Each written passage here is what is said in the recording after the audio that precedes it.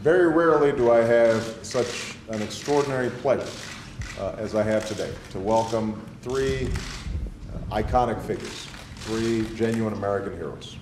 To have Neil Armstrong, Michael Collins, and Buzz Aldrin here beside me is just wonderful.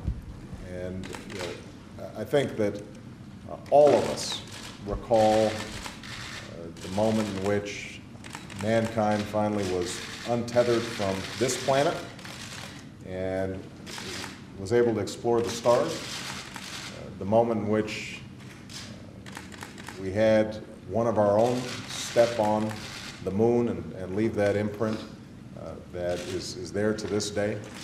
And it's because of the heroism, the calm under pressure, the grace with which these three gentlemen operated, but also the entire NASA family that was able to,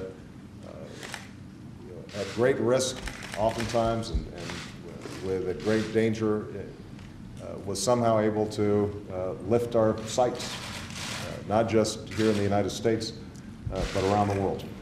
And I think it's very important for us to constantly remember that NASA was not only about feeding our curiosity, that sense of wonder, but also had extraordinary practical applications. And one of the things that I've committed to doing as president is making sure that math and science are cool again, and that we once again achieve the goal by 2020 of having the highest college graduation rates of any country on earth, especially in the math and science fields. So I think on this 40th anniversary, we are all of us thankful and grateful to all of you for what you've done.